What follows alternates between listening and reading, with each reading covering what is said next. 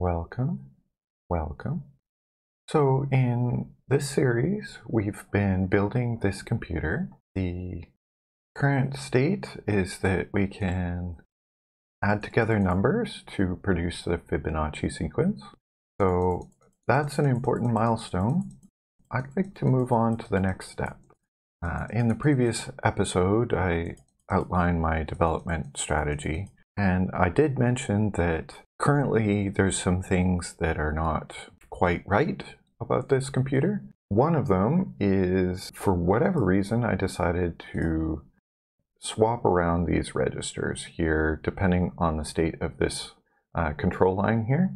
So this is the 2reg control line that switches it from one register mode to 2-register mode for the add instruction. And right now it's doing this weird thing where RS becomes the value on L, and I'd actually like to just get rid of that. So I'm going to do that right now, and hopefully the program will still run, but I might need to fix it. So this will ensure that RD is always on the L bus, which will be quite helpful. So the problem that was causing was with this display. It wasn't displaying the registers properly. It still won't, but at least the RS value just will be invalid if it is not a 2reg instruction. So let's test this out and see if it still actually works. It does not. It's still calculating the Fibonacci sequence, but it's not putting it into R3. So I see. We were using that to move the value into R3. So then I guess we need a move instruction, actually. So a move instruction should be fairly straightforward to add. I'm just trying to think now what would be the place to start. Well, in here we have this multiplexer that changes the value that we put into the result, either by directly pulling in R, or it adds the two together. So we can make use of that by making sure that the add signal is low, but also the jump signal is low, which we can totally do. You can see in here we have add and jump, but then we've got all of these that are completely unused. So what we could do is just simply not wire up one of these to anything. So maybe the first one?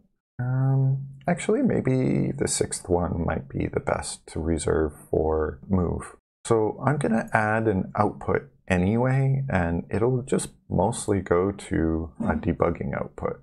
So I'm going to put it here.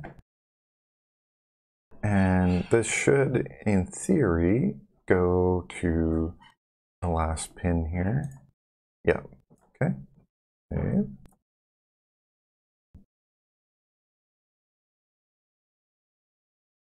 Move.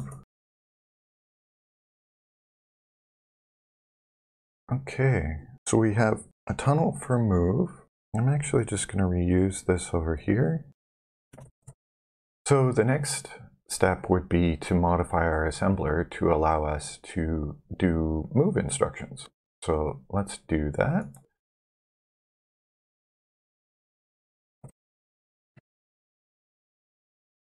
Okay, I think that's it.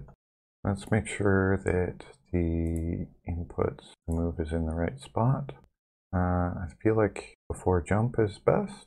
Okay, save.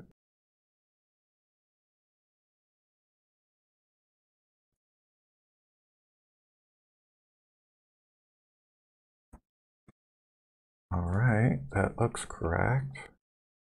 So we have this instruction here and this one here. So on line 2, so we can advance to line 2, go into programming mode, and set that to our move instruction. So we want to move from R2 into R3.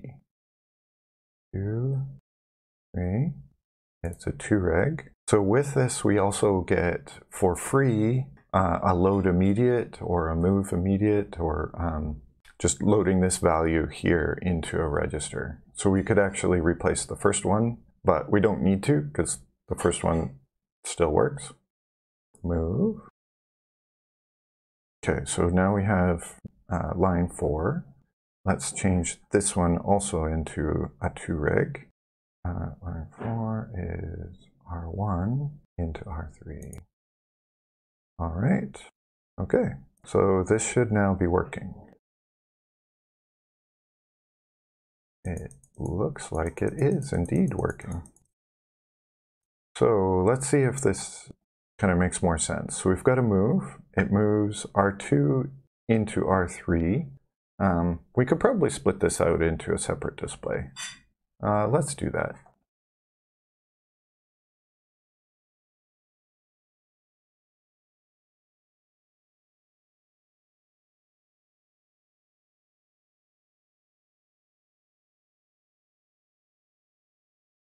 So I think this looks pretty good. Let's test it out. So we have on line 1 an add of 2 registers. We have a move. It's moving 1 into R3, is what it does, and then we add 2 registers. How did R0 become 1? There's a bug somewhere.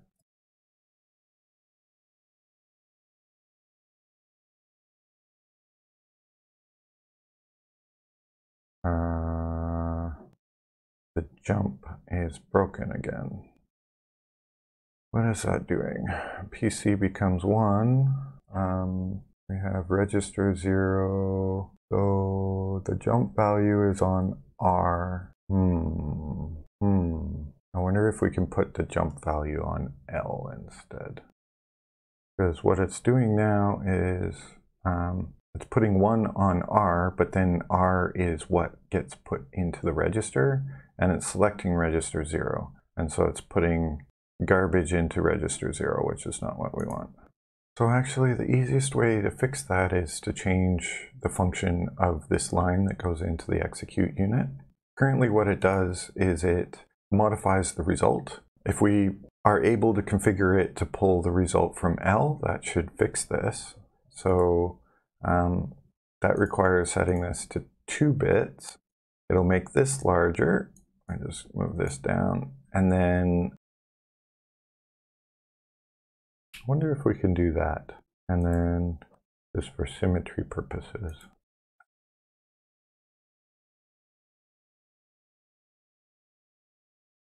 Okay. So what this now does is it controls the output mux for the execute unit. So we want to do that. Sure, let's run with it.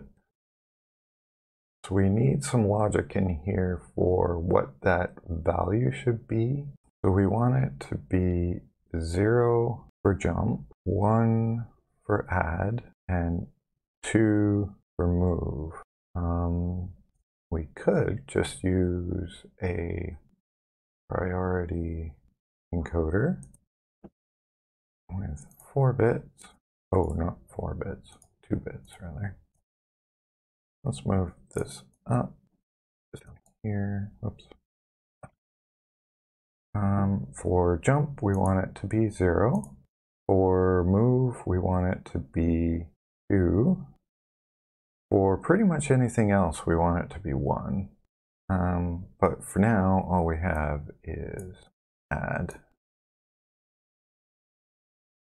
And for in3, we're just going to set that to 0.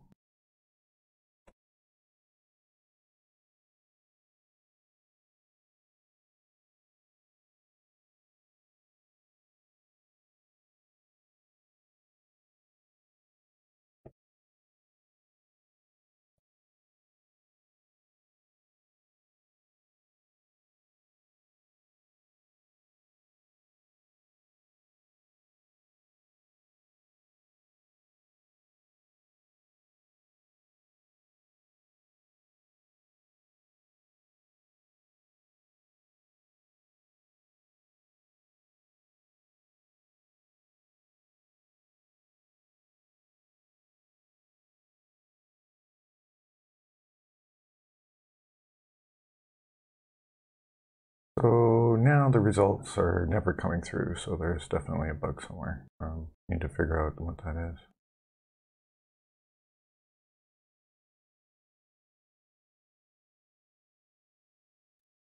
Hmm.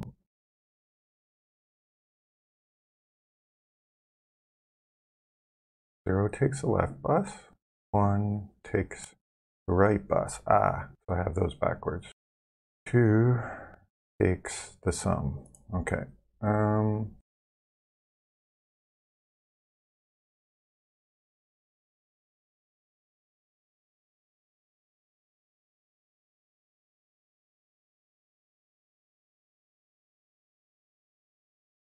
So let's see.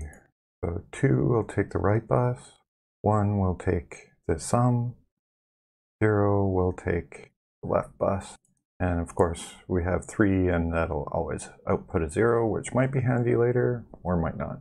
Doesn't really matter. We don't use it. Okay, so now does it work?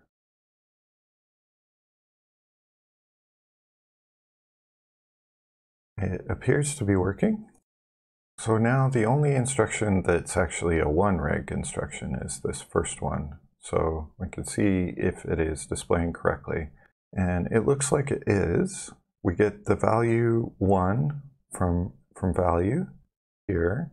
And this RS value is nonsense in this case, so we can ignore it. And then we have the value 0 originally in R2, but now we're going to store 1 in R2. So that did indeed work, and it looks like our display is now working properly. And we have a new instruction. We have a move instruction. So I think this is pretty good progress. So thank you very much for watching. Have yourself a great day. Bye.